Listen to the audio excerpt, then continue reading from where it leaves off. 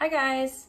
This week's art project is creating and sending postcards. So in this video, I'm going to show you guys how to make, how to decorate, and how to send off your postcards. For your postcards, you can use boxes found in your pantry. So like cereal boxes, cracker boxes, any kind of food box. It's going to be made of this like chipboard material. It's heavy. Sometimes it's brown or gray or white, but it's durable and it's really good to use for art projects, especially for postcards because it'll hold up in the, delivery and all that. So things you're going to need to make your postcard or a box, a ruler if you have a ruler, a pencil, and scissors. And I'll show you how to make it. So I'm going to be using a Sharpie just so you'll be able to see my lines. But a typical postcard is 4 inches high and 6 inches wide, which is kind of about the size of your hand. So if you don't have a ruler, you can kind of use your hand as a measurement.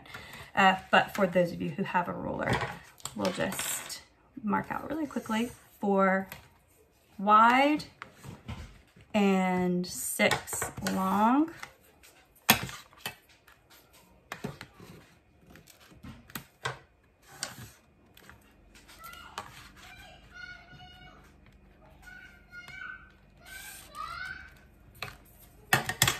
And cut out.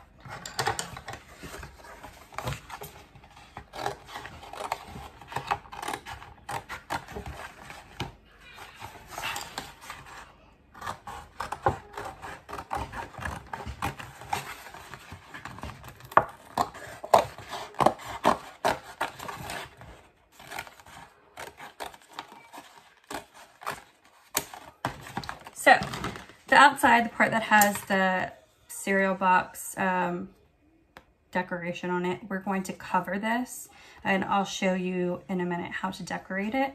But on the back side, it's going to be just this brown or tan or white blank background. So when you're making a postcard,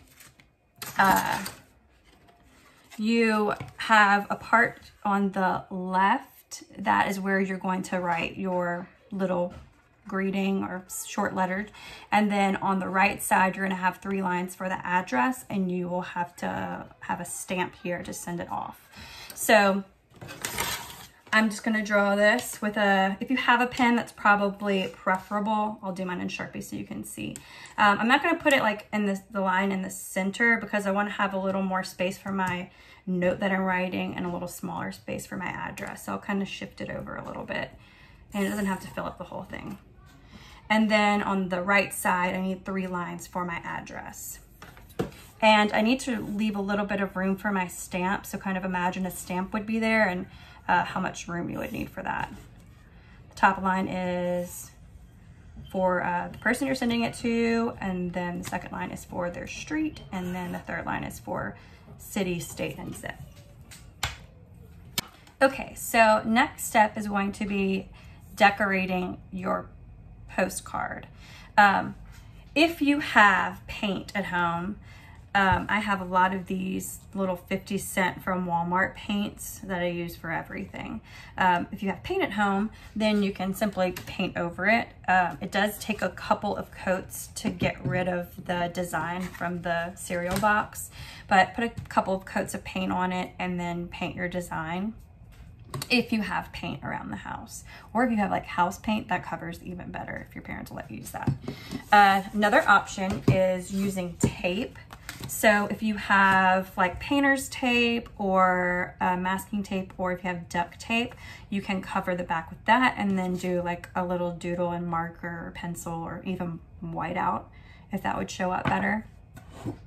And then a third option would be to use glue, so glue stick or glue bottle, and any kind of paper that you have at home. Like this is just college rolled paper or printer paper, or even you could do a collage from a magazine.